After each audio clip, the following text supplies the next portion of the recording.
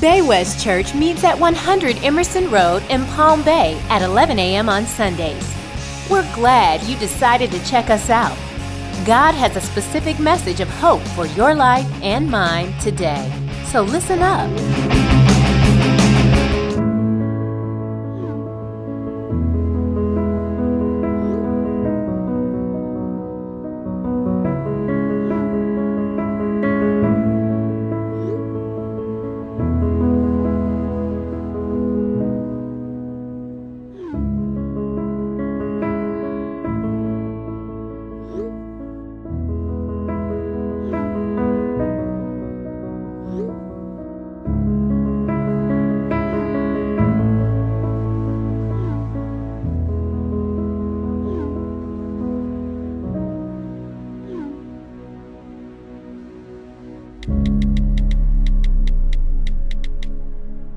It seems like in our culture there's a rise to this new wave almost of apologetic attack to the existence of God. I mean, it's always been there. It's never been gone away or anything like that. But it seems like there's a new rise, and I think one of the reasons is that we were kind of spoiled and have been for a while, because for a long time it was so ingrained in our culture that no one really would give it a credible question too much. But that's just not the case. Now, I think what happened in our Christian culture is over generations, we got kind of lazy, and there were things that we forgot or things that we don't understand anymore. And it makes it harder when someone brings a full-on kind of assault and says, hey, he doesn't exist, you need to prove this to me, and we don't have the answers that we need sometimes. Anybody ever felt like that? I know I have. I mean, sometimes people say stuff to me, I'm like, okay, how do I come back and answer that? You know, and part of this whole series, I want to believe, but is trying to answer some of these questions, because as you talk to people who say that God doesn't exist, or as you see it in culture, or you read about it, or you hear someone discuss their thoughts at length, really what you end up seeing is that really, as they play out who they think God is and who they say this is that doesn't exist, you start to realize that, you know what, they're not really rejecting the true God of Scripture. They're rejecting some sort of distorted view of God that really isn't Him.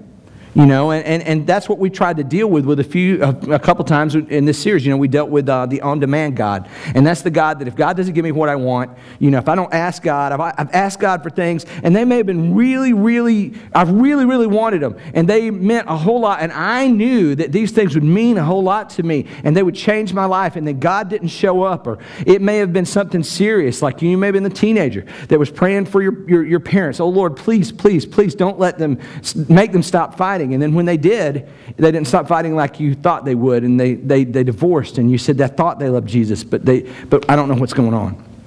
And you question God, and maybe in crisis of faith like that. And this on-demand God, and what we learned was that God is not a God we don't want a God necessarily who just does everything we think, because we can tend to think some things that are pretty off base. There's been things that I've asked God to do at times that in retrospect, I'm like, I'm so glad you didn't do that, you know, because that would have been a mess. You know, and there's a lot of things, and I believe, and we learn to trust that God is loving, He is faithful, He's always going to be there for us. He's not going to react rashly or out of character. We can always trust the levelness of His character. He's not going to be someone who overreacts and loses his temper with us, and He's trying to make a world such that He brings us to a joyous life that we couldn't possibly dream or imagine any other way. But God is planning for this. You know, for us, He's bringing us closer to Him, and we can trust that part of Him even when we don't get the things that we want. And we talked about last week about God, the killjoy God, and how you know, I grew up with it. God's no fun. He just pretty much everything that you think is fun to do, that must be against. There must have a Bible verse that says that's terrible. And you know, and I mean, you know, and I thought that, you know, I did. You know, I was like, you know, if I have fun, oh no, I feel bad, God. I'm sorry, I had fun. I confess the sin of fun to you. You know, and that's crazy, because you know, God, it just doesn't match with what God says in Scripture. You know, I'm not. You know, the life that I can possibly ever dream or imagine that's greater than anything like that, He talks about in John 10:10, you know, that's not something that is not fun. You know, God created fun. He's got a reason for it.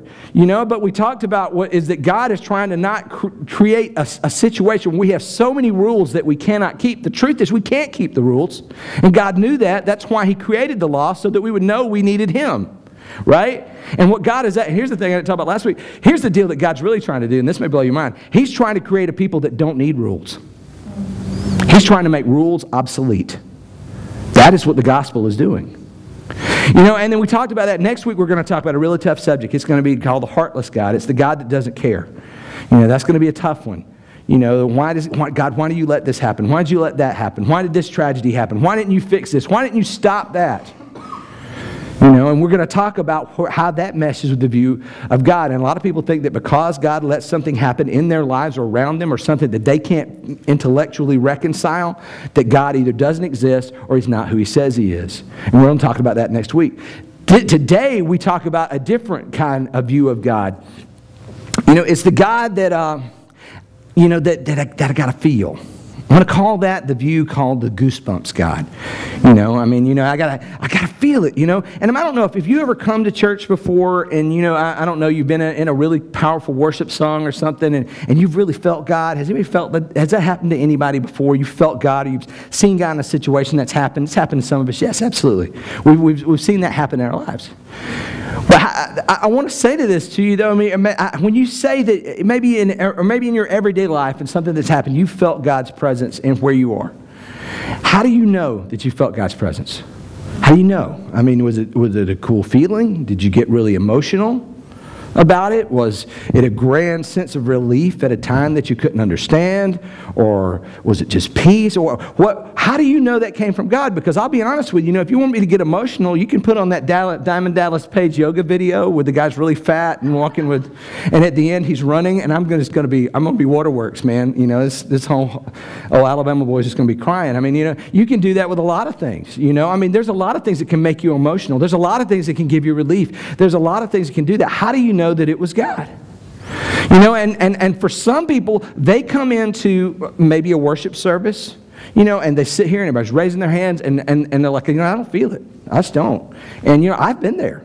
I don't feel it. Everybody else seems like they're feeling it. Maybe if I do that, maybe I'll feel it. Maybe if I do this number right here, I'll do it. I don't know. And it's a hard moment to reconcile sometimes for people. And they think, because I want to believe, but I can't feel Him. And because I can't feel Him, then He must not be real. Some people have a problem believing because of this feeling thing. And what they bought into is a distorted view of God that just produces goosebumps all over the place. I'm going to tell you, I'm going to just throw this out at you. If you're following Christ, if you're a human, there's going to be I'm going to put it this way. If you are a human being on the planet that is conscious, you're going to have a time that you don't feel that God is near. Amen. It's going to happen. And I'm going to go one further. If you are following Jesus, there will probably be a time, there's going to be a time that you will feel like that I don't know if I feel God right at this very moment. It's going to happen to you. I'm going to tell you where it happened to me. It happened to me in seminary. That's great. You're paying all this money to go learn how to be a pastor, and you get there and you start questioning the existence of God. Yeah, I did. There was a moment, when I was in seminary, and I'm learning all these things, and all this stuff's coming at me, and I'm going, what if He's not there? Are you there? Is this real? Is this something I just concocted in my head? And it's just a career change, and I got emotional about what is it? I had to go through that and make a choice on my own. Because there are times that you're going to feel like that. And I'm going to tell you something else. If you don't feel God at some point, you are not alone. That's what I'm trying to let you know. In fact, you're even in company with some really, really big heavy hitters in Scripture. There was, you look at the Psalms. Half of the Psalms is David whining, going, God, where are you? Where are you at? I need some help. They're chasing me. Why are you doing something? Half of the Psalms are that. It's like you want to talk about venting? My wife told me one time, she said, the Psalms are pretty much venting. That's what the Psalms, a lot of the Psalms are venting. But that's someone venting to God like we should, not venting to our neighbor and complaining to them. It's venting to the Lord, there's other people. You look at Jeremiah. He was a prophet, and maybe to you felt God when you prayed for something and something happened, or something you needed happened at a certain time. Well, he preached for 40 years, and nobody listened to him.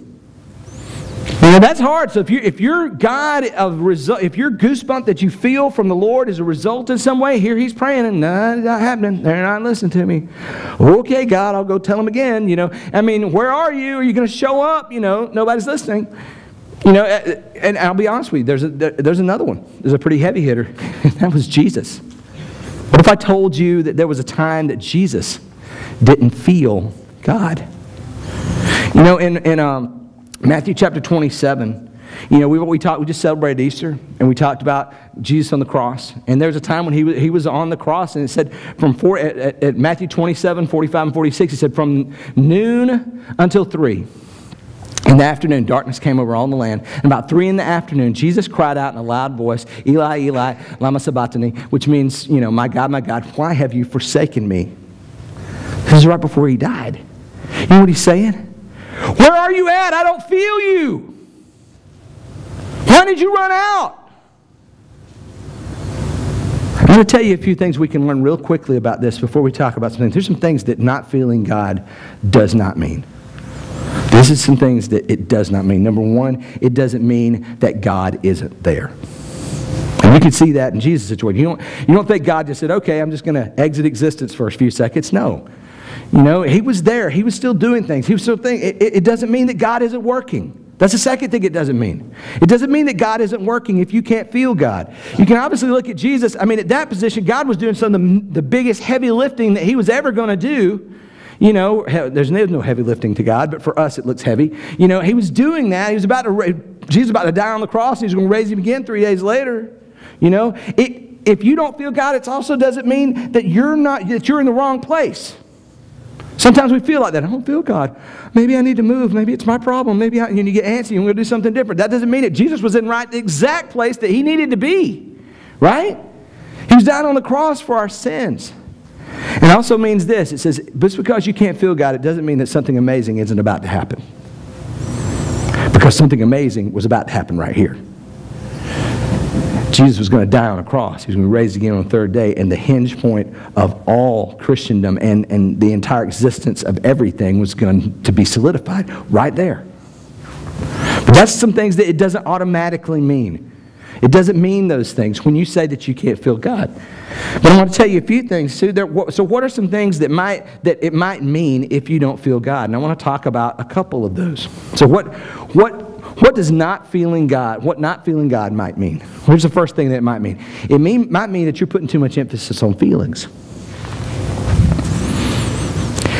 You know, the disciples were kind of in this boat as well. You know, they were in John chapter 6. You know, they were meeting up with Jesus on the side of a lake, and they had this question. And you see what they said in John 6:30. It says, so they asked him, they're talking to Jesus, said, what sign then will you give so that we may see it and believe you? What will you do?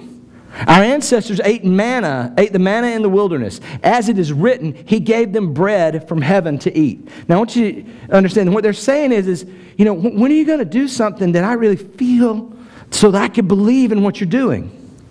You need to set the stage here. He just walked on water. Literally, he just did this. And can you imagine Jesus is like, so what kind of sign are you going to give us? And he's like, well, just, you know, water. On water. I mean, is that not enough? You know, and Jesus later on says, look, you know, it doesn't matter. You want bread falling from the sky? You know, I'm the Son of God right here in front of you. I walked on water. What else do you want? You've been watching me heal people and all these huge things. And you still don't believe? What he was saying was, look, you know, he even said later on, said, look, I'm here. You've seen me and you don't believe. What would bread from the sky going to do? What's it going to do for you? Because here's the thing that we have to understand about our feelings. You know, our feelings are always fleeting. They are never final. You realize that? Your feelings always change. And you may not think, well, I felt this way a long time. Well, you probably didn't feel that way for a few minutes and somewhere in the immediate midst of that. I know that in my life, my feelings have changed about things all the way through my life. It just depends on where I am at the moment.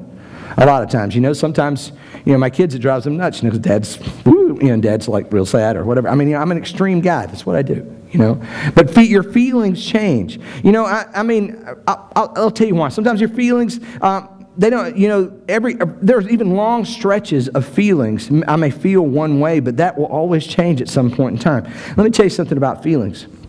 I'm horribly afraid of big, you know, ferocious dogs. I just really am. I don't like that. When I was a little bitty kid, German Shepherd attacked me. I was about 3 or 4, and I got too close to her puppies, and it scared the mess out of me. You know, and bit me, and I was not, you know, I don't deal with dogs really well. And even in my lifetime, You know, even I'm older, man. I'm bigger. You know, I mean, I outweigh most dogs. I outweigh a lot of people. But, you know, I outweigh most dogs. I mean, you know, and if it came down to a fight, and I've been telling my kids, if it came down to a fight, if your dad ever turns on a dog and we go at it, I'm going to kill that dog. It's not going to be incapacitated. If me and him go at it, it's going to be life. It's going to be, I'm going to be poking out eyes, whatever I need to do. You know, that's what's going to happen. You know, but until that moment, I'm really scared. But you know what my first feeling is when a dog barks at me? And not even a big dog. It can be a smaller dog, you know, that barks at me. You know what my first feeling is to do? Run. Yes, run away. As fast as I can. What's the last thing you need to do if a dog is ferociously challenging you? Run away. Because what they're going to do, if you run, they're going to challenge you. My feeling is the worst thing in the world. What I think I should do, what I feel like I should do, is the worst thing in the world. A lot of times my feelings don't live in conjunction with reality. They live opposite of what reality is. You know, my brother-in-law, I love it. We go to my in-laws' house. I love my in-laws. They're awesome. You know, and I'm not just saying this because this is on tape. But, you know, our Facebook Live, you know, it's okay. I love Marie and John, and I'm not sucking up, I promise, okay? All right, so the deal is this. I mean, I love them, and we hang out a lot of times, but they got a dog next door at the neighbors, and that dog is always, like, loudly barking, and if it ever gets out of the fence, I'm instantly afraid. Well, my brother-in-law, you know, he's like, what is he? The dog's running over toward us, and I'm beating it for the house, you know, because I think I can beat it, you know, to the house. And he's kind of stops and look at it, and the dog comes running up to him, and he's going, and my brother-in-law is just like, right in the guy's face, you know. And the dog's just like, I don't know if he's taken off guard or something. And I'm like, what are you doing? Are you nuts? You know, and Don's like, what's he going to do, Jim? Bite my leg? I mean, I could kill him by the time he's trying to chew through my jeans. Come on. What are you going to do, big man? You can take this, a dog, you know? And he's right. He's a children's minister. But trying to take out dogs, that doesn't really look good on the resume there, talking about how he can incapacitate dogs. But he's absolutely right. I feel like I need to run, but the truth is, if the dog bit my leg, I could drop the hammer. I could just fall on him and kill him, you know, if I hit the right place. I mean, you know what I mean? But our feelings are not things that are the most awesome things for us. Our feelings don't always drive us toward truth. They just don't. My feelings are often contrary to reality. They don't work in conjunction with it at all. You know, and sometimes we fall victim to that. How do I know? That's just not with dogs. That's in our lives, you know. That dude at work, he is a complete jerk. So I know that God would be totally okay if I went behind his back and sabotaged him and made everybody love me. Because he's a jerk to everybody. But I love her. She's not my wife. But I feel this incredible love for her. And I know God wouldn't allow me to feel this incredible love, you know, so it would be okay. Even though she's not my wife. My wife should understand that doesn't work. No, just don't do that. But our feelings can lie to us. And if we put too much weight on our feelings, we're going to be waiting a long time. Now, I heard a joke one time. I heard a joke one time. It's one of the few jokes I know, and I screw it up all the time. But I'm going to tell it to you anyway because it makes a point about feelings. You know, I heard there was a guy one time, and the flood waters were rising. It was a flood. It's flash flood, and he lived in a flood zone. You know, and so the flood waters were rising, and he prayed to God. He said, God, I want you to save me. And so, you know, he prayed and he prayed and he prayed, and some people came by in like in a 4x4, and they said, hey, do you need any help? We're going to get you. He said, no, God's going to save me. And so they drove off, you know, and the waters kept rising. He kept praying, God's going to save me. God, I want you to save me. I want you to do this. Save me. Show up big, God. And then somebody drives by, you know, the waters have gotten high enough, they come by in a little bitty boat, you know, and they're like, hey, do you need any help? We got you. Come on, ride with us. We'll get you out of here. Nope, God's going to save me. So he kept on praying, and the waters got higher and higher, and he had to climb up on the house. So he's on the roof, he's praying, God, will you please come save me? Somebody comes by in a helicopter, and they yell down, hey, dude, we could throw you down a rope. We'll get you out of here. That's okay. God's going to save me. And so, you know what happened. They flew off. Flood waters rose, and he drowned. And he goes to heaven. And this is a terrible theological statement, but for the joke, it works.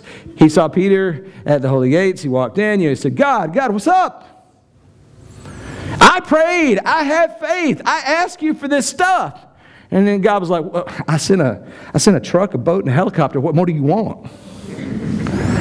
A lot of times we can get so wrapped up in our feelings and how we think things should be that we miss reality that's standing right in front of us. And we can miss God working all around of us because we have decided, like the disciples, about the manna and the way God did it way back then, bread falling from the sky. Why didn't you do that? That God, if He didn't do it like He did it, He's not doing anything now, and that's just not true. That's just not true. I'll tell you another reason that you might not feel God.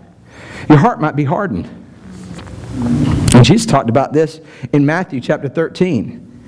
And this is what He talked about. He said, you will be ever hearing, but never understanding. You will be ever seeing, but never perceiving. For this people's heart has become calloused. They hardly hear with their ears, and they have closed their eyes. And what had happened is you can get to such a place to where your heart has become so hard that you can't hear God. And you can always pull off the cheery face, right? Everybody can do a good fake, right? Hey, how you doing? I mean, if you don't believe it, fight with your wife and have somebody call that you want to talk nicely to. I can't believe it. What? Oh, yeah. Hi, how's it going? Doing okay? Yeah. We're blessed in Jesus. Yes, we are. I mean, you can pull that off, right? Now, I have never done. I'm kidding. I'm not going to lie. But, you can pull that off. But you know what you can't pull off? You can't pull off your heart.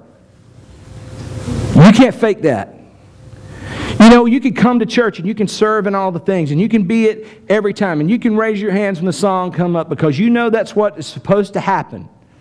And you can know all the cool jargon and you can know the things to say in life group, that lets everybody, I'm okay. You can do that. People can do that. But your heart can become so hard. And you want to know when your heart becomes calloused, when it becomes hardened, when it becomes like, when you play guitar, these guys who play guitar, they have to play guitar long enough that they develop calluses on the end of their fingers. And the reason that is because, if you've ever just played guitar one time, your fingers hurt like the dickens the next day because you've just been pressing steel wire against your, just cutting into your fingers. And you develop calluses so that it won't hurt anymore. And the problem is when you have pushed and said no to God, it begins when you say no to God the first time. That's when it begins. You're like, God's crazy. He don't want me to do that. That's nuts. I'm not going to do that. Me and God, you just be the God of everything else in my life except that part. I'm not going to do that. I have a special circumstance. I'm a little bit smarter than everyone. I don't need that. God, that you just don't get it. And that's the moment that you begin to develop a hard heart. And you continue to tell Him no. And see what we think, here's the fallacy of all of it. We think if we can tell God no in one area, that it's just going to be that one area. It's going to be okay. Well, we'll just have this thing right here, and somewhere before I die, we may work this out. But here's what happens, is you don't callous one area of your heart, you callous the whole thing. And you just don't recognize it until it's already done, and you don't see the need to go to church anymore, and you can't feel anything anymore, and you walk away. And your heart is hard. It begins when you start telling God no. It's almost like when you go outside where it's very cold. I go back anywhere it's cold now. It's like 30 degrees. And I go anywhere and I'm like bringing out the parkas and the gloves and, and all that type of stuff and putting them over. And what you try to do is cover every piece of skin on your body so that you can't feel the cold. It's like you don't even know the cold is there. If you had like stuff you could put over your eyes, you would do this. But you may have a hole and all this stuff, a hole in your mask or whatever it is. And you're there, but you can't physically feel what the outside and the wind blowing because you've covered your body so much you can't. And so you do that. You can do that with your heart. You can cover it with a lot of justifications. You can cover it with a lot of desires. You can cover it with a lot of stubbornness. You can cover it with a lot of things. There's a lot of tools you can use on that, but it puts your heart at a place where you and God are separate. And I want to tell you something. If you know something God has said in His Word that is right for you to do or wrong for you not to do, and you continue doing that, and you fight God on that, and you don't feel that, you're starting to feel not guilty about that, it's one of two things. You're either not following Jesus or you're developing such a hard heart that you can't hear me anymore. You need to be careful with that. careful with that. But it could be that your heart is hardened. I'll tell you another thing, and this is a cool deal. That was a tough one. But here's a good one. Sometimes when you don't feel like God, it's because He's trying to pull you closer. He's trying to pull you closer to Him. And why does God do anything like that? In Acts 17 we see this, and this is a great verse. Look at this. God did this so that they would seek Him and perhaps reach out for Him and find Him. Though He is not far from any one of us. It's talking about all the things of life. Why did God do the things that He does? Why does God create the scenarios He creates? It's so that we might seek Him and perhaps reach out for Him. For in Him we live and move and have our being. As some of your own poets have said, we are His offspring. You know, I don't know about you. When I had a kid and they were trying to walk, a lot of times I would be the mean dad. I would try to get them to walk. I would go, okay, they cruise, right? You know, they like walk across the furniture and they're holding on to stuff they don't want to step on out, right? And what I would do is just get far enough away. Come on, come on, come on, come on. And as they're trying to reach out, I'm just, I'm easing back, and I'm stepping away. Come on, come on. I'm almost there. I'm not touching you. You don't feel me touching you, but it's like I am. Come on. I'm going to step on back. I'm going to step on back. And then here they go. And they would step out, and I would back up, and they would take a couple steps to me. I said, see, you walked. Look at that. That's awesome. There is nothing more awesome in your life than when your child reaches out and does something more than what they could have done, and they do it because they trusted you. We are His offspring, and it's the same for Him. Sometimes God does not have His arms around us, and we don't feel it right there, but He's just right off. He's saying, look, I need you to step over here. Come in closer to me. I need you to come on. I need you to do this. Come on, right here. Come on. And those are the moments that you need to step closer to Jesus. Those are the moments you need to say, okay, all right, if I don't feel the Lord, there must be something. I need to dive back into the Word. I need to see what God wants me to do. Is there anything? I mean, a lot of times if I don't feel God, I'm going, okay, God, is there anything I need to do? Is there anything I've told you no? And I research that. I go back in my life and I think about that. Why? Is there something that I missed? Because here's the truth. Not feeling God is part of the design. Those times that you don't, it's part of the design of following Him. And you may think, well, that's nuts, Jim. That didn't make any sense at all. He's trying to develop a relationship with Him. We should always feel each other and everything like that. No, I'm going to tell you how I know that. Hebrews 1:11 says this. It says, now faith is the confidence in what we hope for and assurance of what we do not see. In other words, faith is the confidence about what we can't grasp or put our hands on or feel. And Hebrews 11:6 says this, it is impossible to please God without what? Faith. Anyone who wants to come to Him must believe that God exists and that He rewards those who sincerely seek Him. It doesn't say anyone who wants to come to Him must feel Him all over their body and scream and yell and an awesome emotion 24 hours a day. I couldn't even do that. I'm an emotional guy. It would drive me nuts. But you know what He says? He says you must believe that God exists. In other words, that He's there even when you don't feel it. And you must believe that He rewards those who sincerely seek Him. In other words, that He's there and that He will do what He says He's going to do. If we truly seek after Him, He'll deliver on His promises. But you're going to have to go hard after that. You know what a lot of people are like? They're almost like the skydiver that wants to skydive and feel the rush and adrenaline of flying through the air before you pull the parachute or whatever. But you don't want to let go of the plane. You can't have it both ways. And here's the reality. You never feel the presence of God until truly, in a full way, until you begin to follow. God, you don't feel God and feel Him all this time, and He gives you all this evidence and all this stuff right here of feelings for yourself, and then you find a lot of times that's where you don't feel the presence of God until you're truly following Him. That's kind of how it works. You can have an emotional experience, but I'm telling you, if you're not following Jesus and you think like you felt the Lord, you haven't felt Him fully yet. And that's the thing for us. I heard, and if you're in a dark season, and because we all get in those, and it's true. But I'm going to give you a piece of advice that was given to me. and it's a pastor said this, and I didn't come up with it, It actually was originated from a guy named V. Raymond Edmond, who died before I was born. He was a pastor. And he had a famous quote that he carried on. It's carried on through after guy after guy after guy, but it's really great. And he says, "Don't doubt in the dark what God has told you in the light." Amen. And in those moments that we have seen God and heard what He said, we don't need to doubt that when we can't feel Him or when it's a dark season. Because here's the reality. My feelings don't do anything to make something exist or not exist, or something true or not true. With God, He is true, and it is truth, and whether I believe it or I don't, it is the reality that we're all going to have to deal with at some point or another. And my feelings don't change that. They only change how I react to it. And here's what you do with feelings. You know how if you're hung up on feelings, you need to trust God first, then worry about feelings later. They have a place. They're not terrible.